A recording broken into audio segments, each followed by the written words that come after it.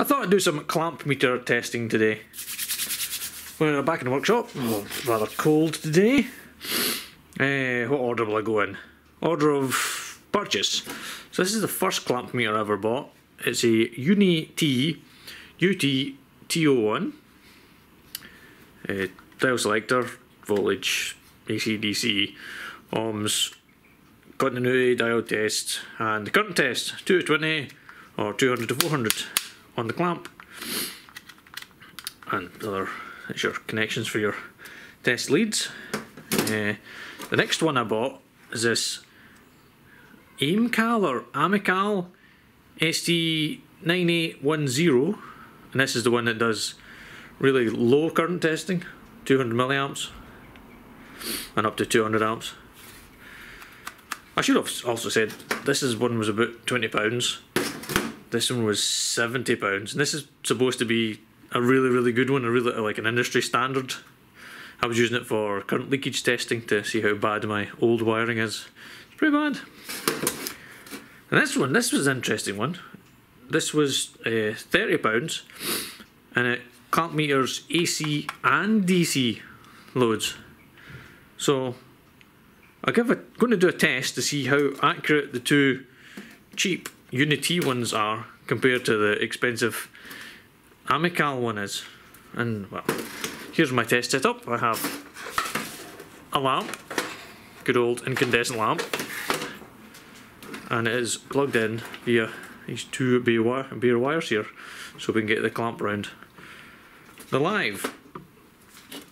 So I will turn it on. The light is on. We'll set the AmeCal one to go for 2 amps. What does that get us? 179 milliamps. Okay, 179. Right. I will now test the original and cheap AmeCal, AmeCal Uni-T, which is showing 0.54 amps in fresh air. Interesting. 17172. It's quite accurate. Consider it's 20 quid, it's pretty accurate. And the new one, which does all sorts of beeps. Oh, it went down to 0.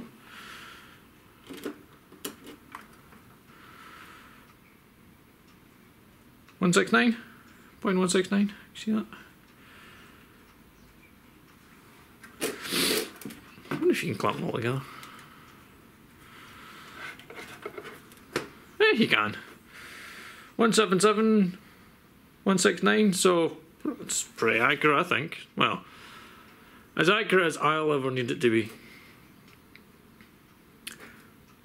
So, is the £70 one worth 2 or 3 times as much as the other one? I'm not entirely sure, because literally all this will do is AC current. This one will do AC, DC. It's got connections at the bottom to put your probes in, so you can do voltage, ohms. It's even got those the beepy things that let you know when you're near a live wire.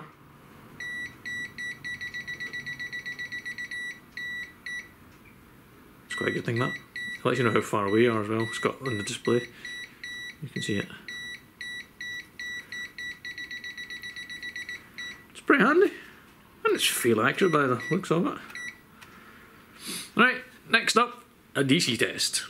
Alright, here's our DC test bed setup.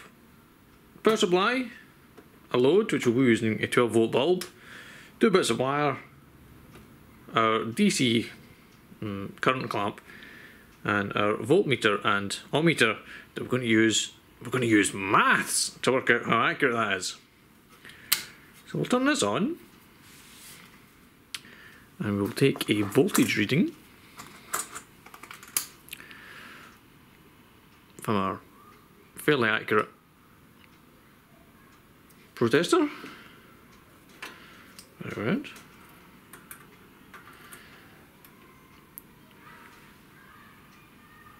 13.61 volts. That's 13.61 volts.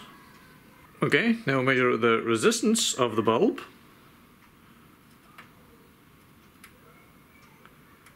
That comes in at 10 mega ohms, which is 10, what the fuck is 10 mega ohms in ohms?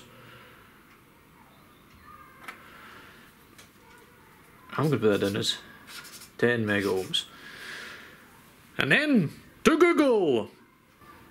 Let's put in all our details. Resistance, 10 mega ohms. Voltage, 13.61, and that should give us a current of 1.361. Okay? 1.361. Let's see what the clamp says.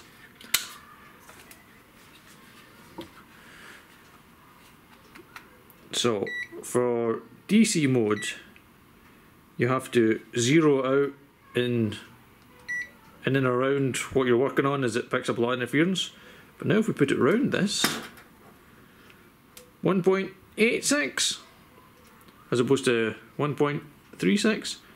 So it's pretty close. It's not bang on accurate, but let's try it on the other side, just in case. I'll try zeroing out again, see if it makes a difference.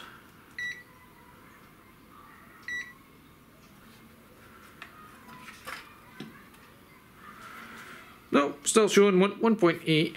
You see that down there? 1.8. So, it's not super accurate at this low current, but